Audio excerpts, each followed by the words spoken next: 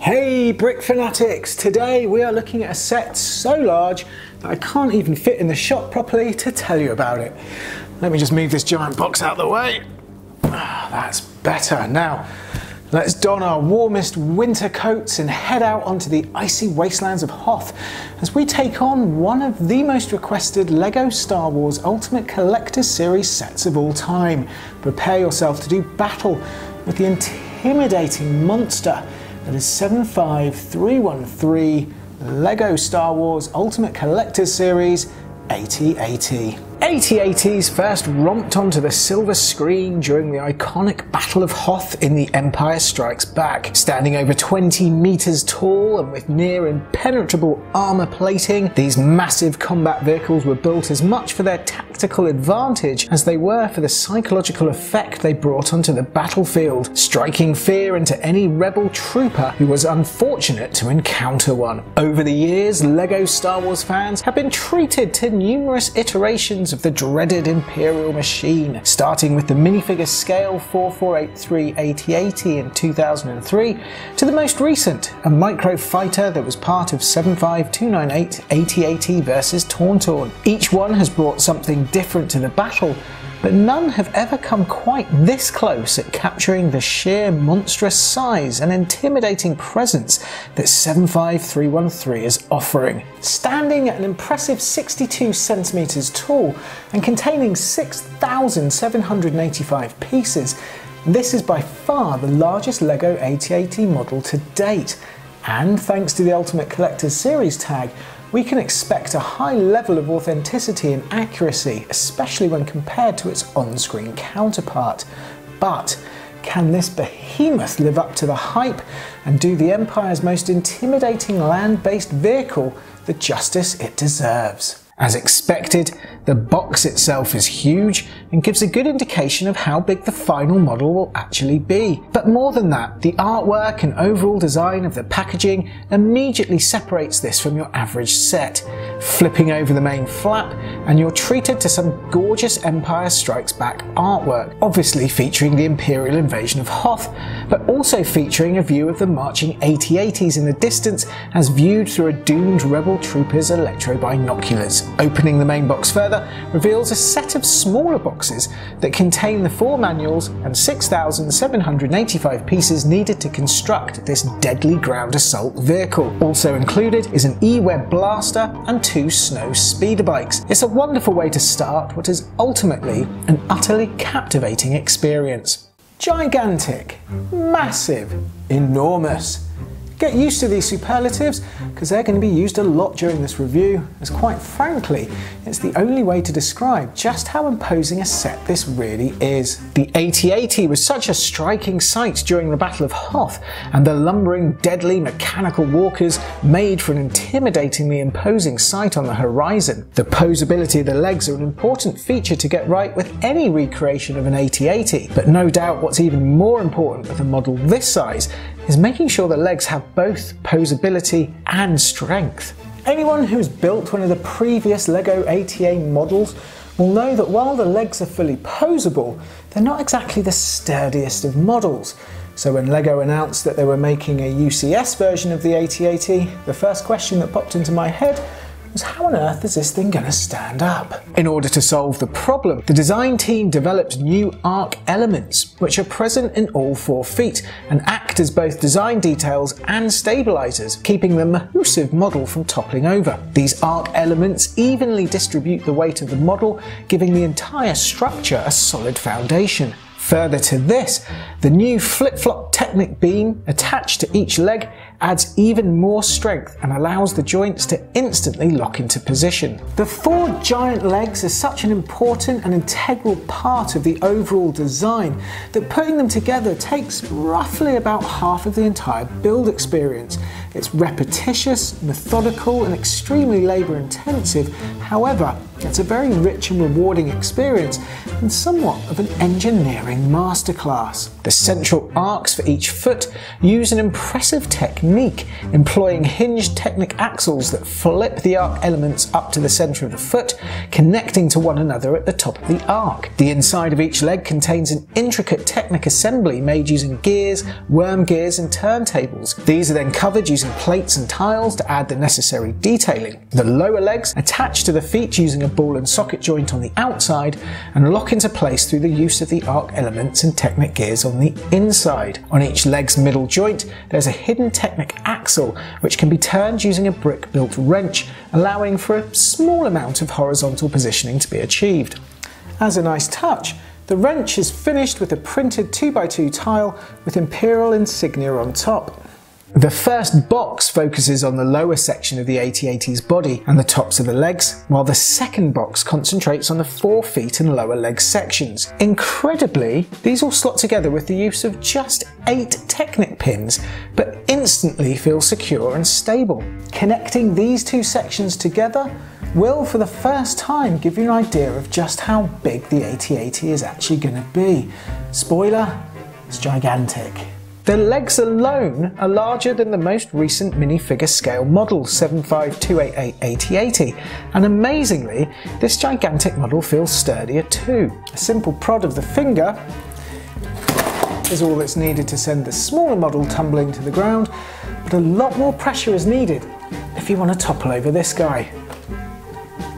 That's probably as much as I dare.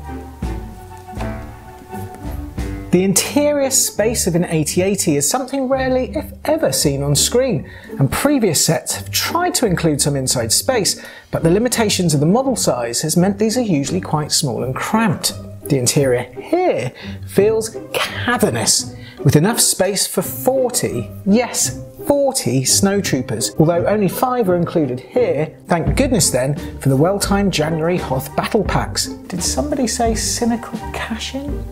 Not me. The lower section contains a garage space that can hold up to 4 speeder bikes. There are storage areas, fuel cells, backpack chargers and more. It really brings the whole set to life and gives you a greater sense of the firepower and Imperial might these walkers could bring to a battle. The structure for the interior comes together surprisingly quickly. The angled floor is achieved using hinged bricks that connect to a ball and socket joint. These are then covered over with wedge plates that fit perfectly into place. It's a satisfying, if not somewhat straightforward process. However, the snake-like neck is a lot more inventive, once again mixing Technic and system pieces to great effect. Several iterations were attempted to achieve an assembly that was both as strong, yet with enough flexibility to match the on-screen machine, and the design team eventually discovered Technic crane arm elements had just enough give to allow the flexibility required, but offered an impressive amount of strength too. The way the wedge plates and tiles seamlessly integrate with the Technic bars look fantastic, and the Technic crane arm elements allows for a really impressive range of movement. The whole neck assembly is a really smart design, and it's a moment during the build that really sums up what a UCS set should be all about. Large scale, accurate, highly ingenious, and above all else, fun to put together. The cockpit has enough room to comfortably seat the 2 ATA drivers and General Veer's command post, complete with printed console. The rear hatch is faithful to the film, as is the windshield, complete with controls and a sticker displaying Echo Base's shield generator. And unlike some other Hoth-based UCS sets, the shield generator here actually has 4 components to it, like the film, instead of 3. UCS Assault on Hoth, we are looking at you. The exterior of the cockpit is just as densely packed with detail as the inside. 2 rotating side cannons with excellent greebling achieved using angled wedge plates, and the front heavy laser cannons with recoiling action look incredibly accurate. Finally, the roof and the sides are covered by these gigantic sub-assemblies made mainly from plates and wedge plates, and then connected together using clips and bars. There is something quite impressive about building things at this scale. Rather than connect to the model through either a stud connection or clips, these sections simply slot into place, allowing for easy access into the interior. Once finished, the model is quite simply breathtaking in its scale. I mean, this thing is just massive in every sense of the word. The feet alone are the same size as the recent microfighter, and it absolutely dwarfs all previous AT-ATs. To give you an idea just how big this is, picture a medium-sized dog and you'd be pretty close. It really does an amazing job of transporting you to the Battle of Hoth, and for the first time in LEGO form, you can really appreciate just how imposing, impressive and mighty this Imperial beast actually must have been on the battlefield. No wonder it was the Empire's ground assault vehicle of choice for so many years. The AT-AT is such an icon of the Battle of Hoth that really the only minifigures that could possibly come with the set are those that are seen on the ice planet. Past AT-ATs have featured a combination of AT-AT drivers, snowtroopers, General Veers and Luke Skywalker in his snowspeeder fatigues, and true to form, this set also includes these characters with 9 in total. We've seen the AT-AT drivers and Luke in previous sets, and while the 4 snowtroopers all use existing printing, it's what's under their hoods that's interesting. The LEGO group has been very vocal this year about offering more diversity spread throughout their themes, and these snowtroopers are a perfect example of seeing that promise in action. There are 2 black troopers, 1 male, 1 female, 2 white troopers, 1 male, 1 female, and making up the AT-AT drivers are again 1 male and 1 female. Leading these troops is the first of 2 exclusive minifigures, a Snowtrooper Commander. The other exclusive minifigure is General Veers, dressed in his battle gear that was also included within 75288 AT-AT, but for the first time he comes with dual moulded legs and looks excellent for it. We've seen variations on these figures before, and although something new would have been brilliant, in fairness to LEGO, there aren't many more characters that would make sense being included.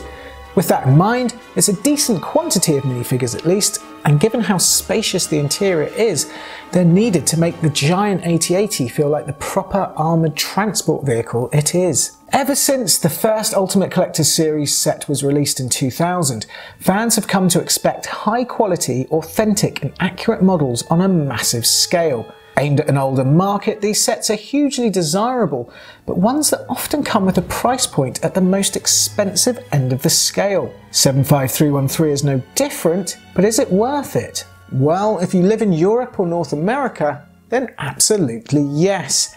But the UK has once again got the raw end of the deal. In fairness, it feels like this is something out of the LEGO group's control, and unfortunately, UK residents are just going to have to get used to higher prices. Now, obviously not everybody's going to be able to enjoy this set due to the price, but if you can afford it, or even better, you have friends or family who are feeling particularly generous, then you're not going to feel shortchanged by the experience at all. 75313 Ultimate Collector's Series Imperial All-Terrain Armoured Transport is an absolute beast of a set. The build experience takes you on a wonderful journey of LEGO design at its very best. The fact the designers managed to find a way to have this colossal monster stand on its own 4 feet without the aid of any supports at all should be commended, and the fact there's only 8 Technic pins connecting the leg sections together is more akin to magic than high-end engineering. Constructing the cavernous interior is a joy and a real marvel to behold. The level of detail across the entire model is phenomenal, so much so you'll have to keep pinching yourself to check you haven't actually been transported to Hoth. The sheer scale of the final model is bound to leave most people speechless, and it makes for an absolutely dominating display piece, if you're lucky to have a shelf big enough. The AT-AT has been the most requested vehicle to be transformed into a UCS set, and while it has been a long time coming, I can assure you the wait has definitely been worth it.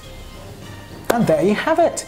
Please support the work that Brick Fanatics does, like bringing you this review, by purchasing your copy of 75313 UCS AT-AT using our affiliate links below.